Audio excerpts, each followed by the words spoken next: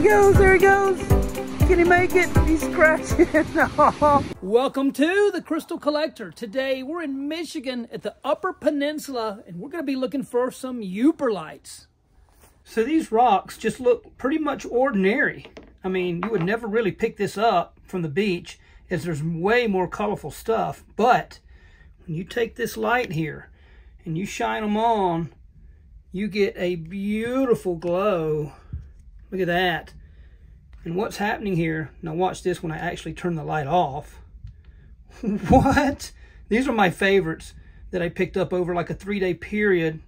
So what's happening here is the UV light emits a radiation, and the sodalite bounces that radiation basically back to you. Look at the colors. I mean, this one's so bright, it just, camera doesn't even want to register it. On this episode, we're checking out Whitefish Bay, specifically Crisp Point Lighthouse. Now look at this. Looking down on Google Earth, you can see the lighthouse, and then to the right, we're going to travel, I don't know, 1, 2, 5 miles down this beach looking for the Yooperlites. It's an absolute beautiful drive down this dirt road, but it's a super long drive, probably about 30 miles or so on a dirt road. But look at this, here we are, and you can see Lake Superior.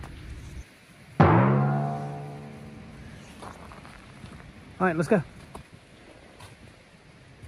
All right, we are at Crisp Point, and Matrix is ready.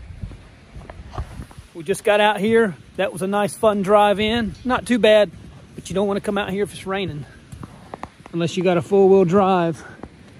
Check it out. There's the lighthouse. Let's go, boy. And this is my first time here, so I have no idea what to expect. There may not even be rocks on this beach, but we're about to find out. Oh yeah, we got some rocks. So now we just got to wait till the sun goes down. But I think I'm going to go to the other side of the lighthouse here, just because we can't get around all that rock berm. There's a nice little path here, a walkway that goes right around the lighthouse. So we're going to check it out. Look at this. Beautiful. The scenery out here is just epic. And I was able to come out right when the leaves were changing. So it was extra beautiful. So let's get on out to this beach. Check it out. We're almost there. You know Matrix is going to want to sniff around. Get her done, boy. So here we are. Look at this beautiful beach. Lots of rocks. Looks like it's going to be an epic night. There's no one else out even looking for these things. The two guys over there were just taking some pictures of the beautiful sunset. Look at this. I mean, there are thousands, if not millions, of rocks along this coastline. So we're going to be able to find some, I'm certain. Are you ready, boy? Look at this. And you can even see, before it gets dark, you can find some beautiful pieces. This one loaded with jasper. That's epic. I'm going to get it. You better get it. We're almost ready to go now. A little something here I learned from Eric Rentamaki. You can put some sort of tube, as you see here. You can use all kinds of variations so that when you're walking around, you don't have to take your backpack off. You just drop the rocks down in there. What? Look at this. It's getting dark, and it's time to start looking for these Yooperlites. And look at this. Here we go. I found one. Look at this boy. Check it out. First one of the night. And you can see it has a beautiful glow.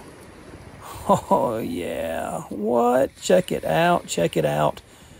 It's always fun to find them. I figured they'd be here, and they are at this location. All right. Let's find a few more. We have this awesome full moon, and we have an awesome Yooperlite right there. I love when the water goes over them. It makes them look like a hot coal. And here's something that you see as well This is like sandstone or something. The camera's actually making it look a little better than what it should be, but this is what we're looking for, the sodalite and cyanite. Go, boy. You got it. You got it. Go. Go ahead. There he goes. There he goes. Can he make it? He's scratching. Oh, you got it, boy. Oh. Oh, he found a way. He found a way. All of a sudden, the rocks sort of just ran out on the beach. So I've walked almost a mile and still nothing. I'm going to keep walking. Hopefully they'll turn back up. There's only a few here. Let's get her done, boy. Back into some rock sections, and I found something that every now and then I see a few of these, but normally they're never this good. This is hands down the best one I've ever found. Check it out. You've got like these purple and pink colored glowing sections. I'm not even sure what it is. Maybe feldspar, maybe some fluorite, but it is awesome. Look at that. Super cool. I'm really enjoying this full moon because you can sort of see the rocks. And there it is, another one, and this one's really saturated. It's kind of like a constellation of color. Oh, whoa, whoa. I better get it before the waves wash it away. Look at that. I mean, these things are just so fun to find. Oh, and check this out. It's kind of got like a area. All right, y'all, you're not going to believe what I just found using the UV light here. The largest Yooperlite of my career. Check this thing out. What? It's huge. I don't even know if I can pick it up with one hand. Yep. Oh my gosh, that's like 10 pounds. The waves won't wash this one away, that's for sure. Look at this thing. It's so big, I might just have to hide it and come back and pick it up. All right, can y'all see that white rock right in the center? Look at this. I've never seen anything like it. I mean, totally different coloring than any piece I've ever seen or found. I mean, I don't know. It's got some of that blue-purple colors. It's got some reddish. Sometimes the red can be algae, but I don't think that's what the case here. Definitely a keeper, though. What a unique piece. Now that is what we're talking about. I've already walked like 3 or 4 miles up this beach. Now I'm going to turn around and walk back. And on the way back, if you're ever looking, see what I'm pointing out here? You can find more Yooperlites where the waves continue to wash them around, even on your way back. So always do that and check the surf area, because you never know. If you haven't noticed, a lot of these rocks, Yooperlites, have all kinds of different patterns. This is what I like to call the snowflake pattern, one of my favorites. And this is a pretty good size one too. Nice. Well, let's find a few more. It's getting late. Walked up, hid this piece because it was kind of the beginning of the dig. I'll show you. Check it out. There it is. Humongo. What?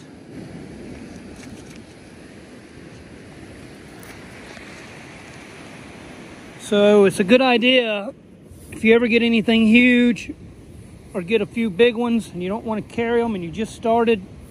Now be careful no one sees you. Just go ahead and drop them off up here at the beach.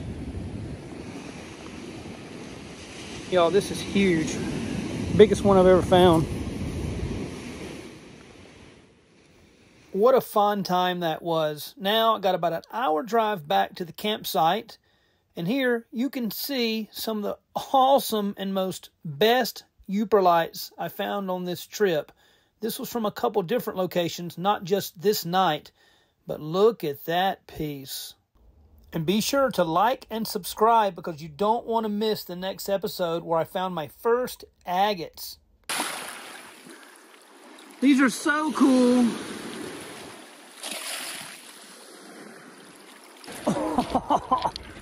Dude, there it is. There it is.